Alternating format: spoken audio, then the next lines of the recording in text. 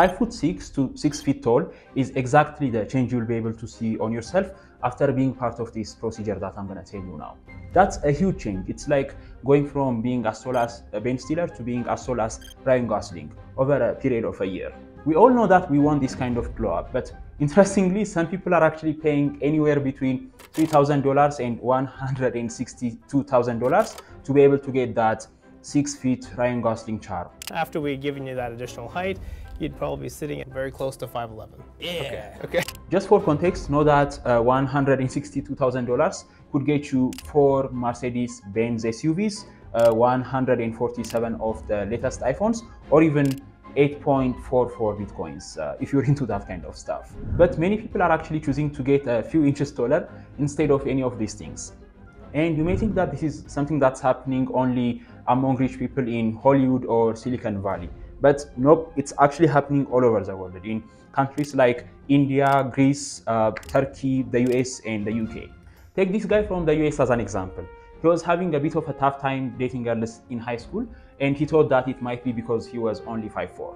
And he went through the getting taller procedure and became 5'7" by paying thousands of dollars. I'm not judging or anything. People should always have the right to do whatever they want with their bodies. But at the same time, asking why a certain part of society is choosing to pay thousands of dollars and go through the excruciating pain of getting taller is a very important question to ask. Because the surgery that one experiences to get taller, which is called leg lengthening, is not as glamorous as it may sound. There have been multiple reports claiming that there are certain doctors and also hospitals that are executing the procedure without actually having the full potential to do so.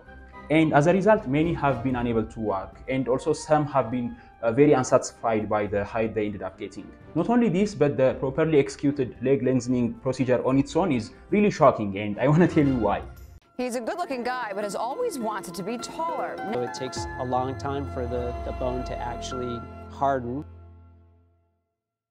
Let me take you back to one of the most controversial episodes of The Doctors in order to explain what leg lengthening really is. So meet Dave. He's a guy who attended the show The Doctors a couple of years ago as a guest. He was one of the many guys that have gotten medically taller over the past couple of years. He did so because he was feeling quite insecure about his height, which was 5'7". After finding out that there is a medical procedure that can help you get taller, he went for it and added 2 inches on himself by paying a staggering $76,000. So to bring about such an increase in height, this is basically what your doctor does. The first thing that you're gonna have to do is choose how much taller you want to get.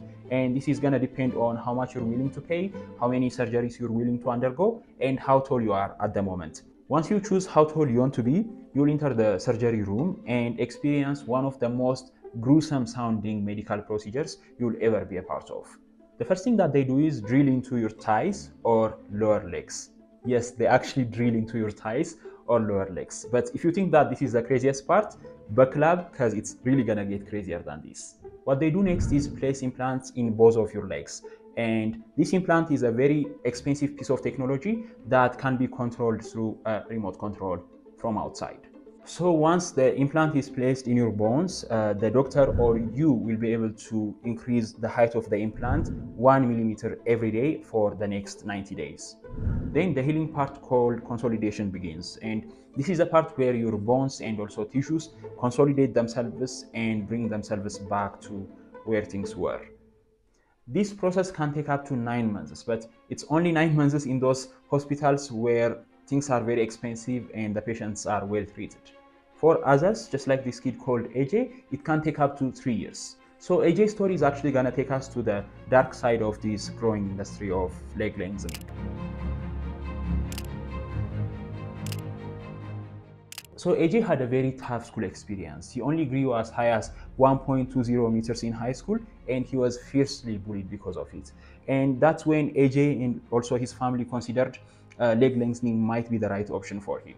But sadly, AJ and also his family had no idea that the leg lengthening procedure would be as extreme, invasive, and life-disrupting that it became for AJ. After years of medical assistance, his legs look like this now, and he does not feel comfortable walking.